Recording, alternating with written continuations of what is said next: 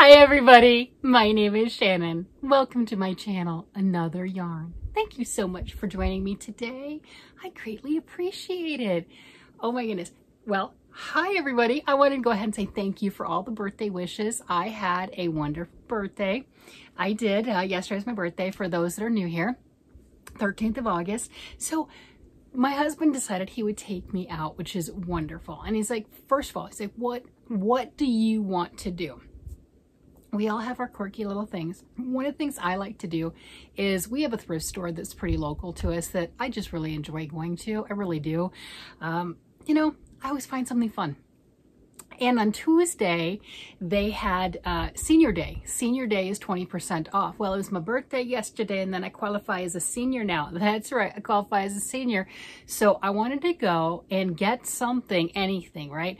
And have my husband take a picture of me underneath the 20%, you know, the seniors 20% discount sign. And I don't know, I just thought it was really quirky. We went and they're getting ready for a really big sale, so things were really moved around and everything. I didn't end up finding anything I wanted, but I'll get that picture. I'm just gonna say, I will get that picture. We all have our quirks. You're like, really? You want the senior discount? Why not? You know, I remember with my dad many years ago. I mean, he's been passed for quite some time, but I think McDonald's at the time gave senior discounts. You got a free cup of coffee when you were 50, and because my dad passed 51 years old, so you know he was getting that free cup of coffee, and at first it kind of bothered him a little bit, and then he's realizing it's like, no, I'm gonna go and get my free cup of coffee. You know, he and my mom and everything would go and get a free cup of coffee, and then whatever else that they were gonna get, and it's just kind of a quirky, funny memory. So I wanted to go and find some trinket, right, that somebody else let go that was going to be my little treasure and trinket, and get 20% off on Tuesday, the senior discount day. Yeah, okay, so that was kind of a bust, but we tried, you know. But when you're going to the thrift store, you just never know. I mean, it's a treasure hunt, that's all. So had fun doing that. And then my husband took me out to eat, which was very enjoyable. We went out more for brunch than later on in the evening. So we went and had a nice brunch together, and then walked to a local bakery and had a dessert, and came home and went into a massive food coma. Wow, you know, we didn't overeat. That wasn't it. Since about May, I've changed. Hubby and I, our whole diet has completely changed. I've been cooking absolutely everything. My husband has dropped 30 pounds. I've dropped quite a bit, not as much as he has, but I've dropped quite a bit. So this was eating out and not worrying about what we ate. And we're not used to that. I'm gonna say that. We're not used to just, you know, going to a restaurant, and my body is like, I need something. I need some time alone, and I need to relax and sleep. What did you do? So I thought that was just kind of funny. I'm like, okay, well, you know, got to detox off of eating out one time. It wasn't fast food either. I mean, come on, it wasn't fast food, but thought that was funny. So it was a fun, relaxing day. I of course take my knitting with me everywhere, and was working on some projects and everything then, but I wanted to show you my progress, because the pattern on this thing is so easy and so repetitive. It is just, it's a carve project. It's anything else. And I've gotten a lot of work done on it. And you know, my husband was spoiling me today on my birthday, just little things, right? Just wonderful, quirky little things that mean something to me that probably nobody else would really notice, but I noticed because he's wonderful. I worked on his sweater. That's right. It's the third sweater from my Viking book right here. I am making this one right there on the cover for my husband. I mean, it is amazing. So I'm using a Malabrigo yarn on this. I've got a full skein here. Here it is. We know I love those colors, right? But this is his sweater.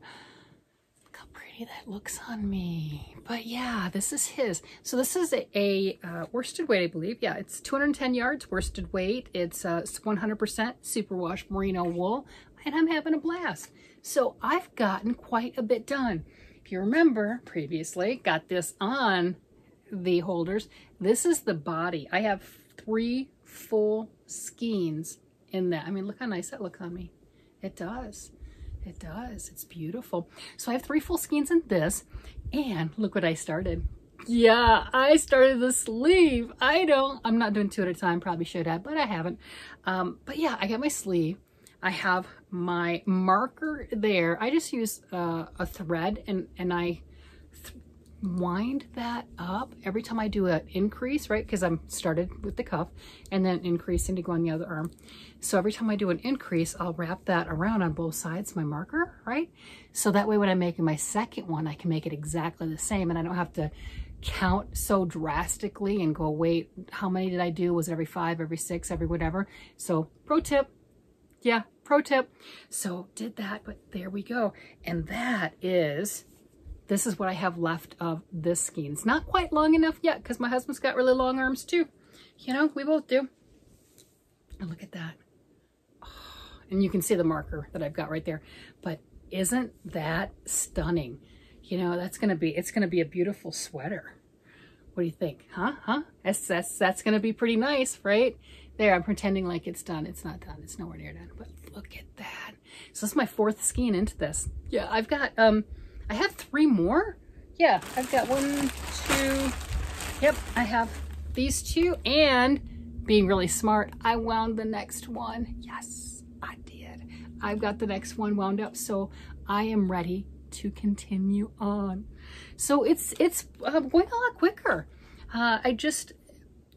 That you may or may not have already seen where I just showed finishing off my Busy Bee sweater and my husband's Viking sweater. That was number 2 that I made out of the book. You know, just finished those. And his I started at the end of last year. I looked at it December 30, okay? And I started mine January 27. At least that's what I wrote down. And I just finished mine. I finished his earlier. We just didn't do a photo shoot. But, you know, that's a long time. And I'm working on this and getting farther, right? Yes, I'm getting farther. It's cool. Look at that. It's so pretty. So it is growing. It has not been languishing. I think I might have started like a month ago, something like that. And I've got 4 skeins into it, maybe 5 weeks, whatever. But having the 4 skeins, that's awesome. I've got 3 more, so that tells you that I'm over halfway done yardage wise. I don't know if I'm gonna need all 7 of them. I really don't, or however many I bought. I don't know. 4, 5, 6. Yeah, I guess I got 7 of them. I thought I might have got 8. Do I have another one around here somewhere? I thought I bought 8. I don't know. But I really didn't know how many I would need when I bought the yarn. I didn't have a pattern specific in mind. But I keep going back to this Viking book. It's just, you know, for me, it's been amazing. I've made, well, 2.5 sweaters, right? Because it's not done yet. And I'm really enjoying it. Hubby likes the patterns. I like them. There's no crazy stitches. There's no, you know, oh, I've got to reconvert everything. So it's been wonderful. It really has. It's nice sometimes to let somebody else do the numbers for you. Yeah, I did gauge swatches for the other 2 and they lied. And I got a full skein into it and then had to rip it out. This one, I did not do a gauge swatch. I counted the stitches I made on his first sweater and I started it. And then of course I added 4 stitches and then I was stressed because I'm like, it's too big, it's too big, it's too big. So yay, 3rd time's the charm, not having to pull out a full skein of yarn, right? To finally get something on it. But like I said, I am just beside myself happy. Oh, look, I got a sleeve. For those that have been around for a while, you know, sleeves are a thing. They're a thing. It's like, you know, I'll get the body done, I'll get the whatever done, and it comes to the sleeve, I'm like, I don't wanna. And then I start something new because, hello, the new things are fun too, and I have a blast with that. But like I said, today it just seemed appropriate to work on my hubby's stuff and to get it to grow just a little bit more. And you know, even if you don't put a whole bunch on it, just pulling it out of the bag, that whatever bag that you might have your projects hibernating in, and doing a row or 2, what that does, or a few stitches. Let's not get crazy. Some things a row is a lot, right? It depends on what you're making. Sometimes that's a lot to ask.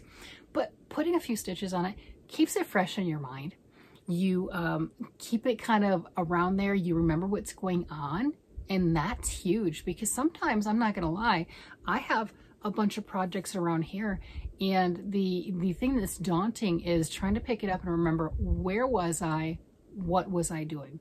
Which is crazy, because I think most of the time when I've done that, when I've just put everything aside and stopped worrying about it, stressing about it, oh, I won't have anything to show, I won't have this, whatever, you know, stop doing that type of stuff, putting that external pressure, which makes no sense. Sit down with it and figure it out. And it's never been as bad as I thought. It's never been as cumbersome as I've thought. And you know, I might not finish the project exactly like the pattern stated, but it's okay. I'm still able to work through and finish something. So maybe I'll do that. Maybe well, I'm not going to push this aside. It doesn't need to be pushed aside. It's so nice. But maybe I'll do that. I have been suggested that I grab some projects that have been languishing. And yeah, if you've been around, you know there's definitely some projects that have been languishing. And there's more you've never seen. And see what I can do with it. You know, kind of dust off the cobweb, so to speak. And can I figure it out? That's the crazy part, is trying to figure it out. Either rip it out, and that I'm not too interested in. And the reason I say that is, if it's a project that I have no intention of finishing, I do have some of those tucked in little nooks and crannies and everything behind me on the other side, what have you. But I just look at that as yarn ready to be reused. Sometimes I'll even do that and I'll pull the needles out. I will. If it's a crochet hook, I'll put the crochet hook back. I don't remember what it is. And if it's knitting, I'll pull the needles out, put them away and everything, because that's just yarn ready to be reclaimed. I'm not so concerned about rewinding it. I mean, sometimes I will, but whatever. But yeah, that doesn't bother me in the least. But it would be kind of nice to revisit some things. And I've got a couple in mind, and I've had a couple suggestions from the comments in mind too. And if you've been around for a while and you've seen different days with me talking and bloviating about yarn and making things, if there's something in particular that you remember that you haven't seen finished, drop in the comments. You know, maybe that's it. I'll do the poll kind of a thing, you know, what have you, and whatever gets the most comments or something along that line. I don't know. I might pull it out of the, you know, dust off the cobwebs, pull it out and everything, and add a few stitches to it, and sooner or later it'll get done. That's the only way that's going to happen. So yeah, I think that sounds like a fun idea. If there's anything that you remember that I haven't done, and I've got a few things in my head that I know I'm going to get slammed with, I just 100% know it, go ahead and put those in the comments and we'll start working on it. I can do that. I can. Yep. All right, everybody. With that, I'm going to just end the day, the evening, and on this yarn fumes high of accomplishment and just such an absolutely wonderful day with my husband. And I'm going to let you guys go. You guys have a great day, night, evening, whatever it happens to be. And I will talk to you again later. Bye-bye.